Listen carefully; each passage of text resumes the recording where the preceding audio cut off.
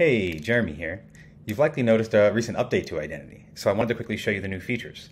The first one is drag and drop, something people have been asking for a long time. So simply click a tile, and then you can drag it anywhere that you'd like. It's pretty simple. The second one is folders, and we've replaced the old notion of categories with a new notion of folders.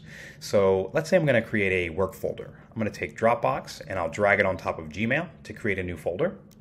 And if I open that folder up, I can change the name to work, and I'll go ahead and add maybe a briefcase for that folder. Pretty simple. I'll go ahead and maybe drag my calendar into that work category as well. I notice here I have a couple finance tiles, so maybe I'll drag Robinhood on top of Chase and call this one finance.